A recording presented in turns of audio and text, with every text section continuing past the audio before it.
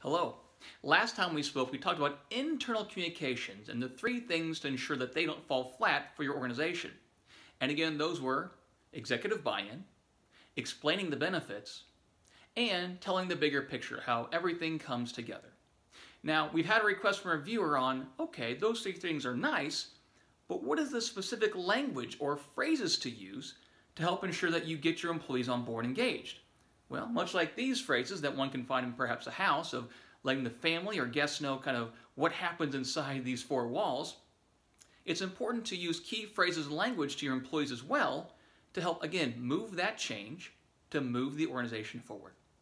So for example, if there is a big change, here are 5 key phrases to use, specific language to help ensure that you increase understanding and, equally important, influence the behavior of the employees to help you with that change going forward. Now the first, we need you to help make this happen. All right? That's an immediate call to action, an immediate onus of engaging the reader of me, myself, you. I need your help.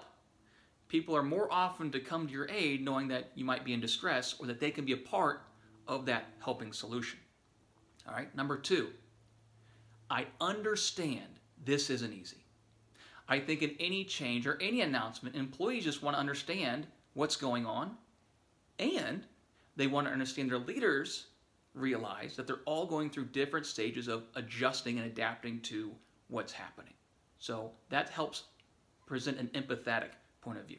Empathetic, rather. Number 3, let's face it. All right? That brief phrase helps bring things to a point of, let's just be honest with another. We know that where we were wasn't working. So let's move forward to a better place that's going to help everybody. Okay?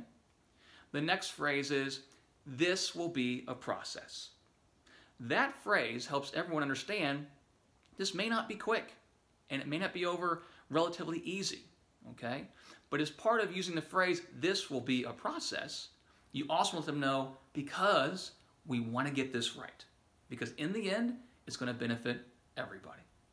And that brings us to our final point of, we're all in this together. Again, that helps bring together your first point, which is we need your help.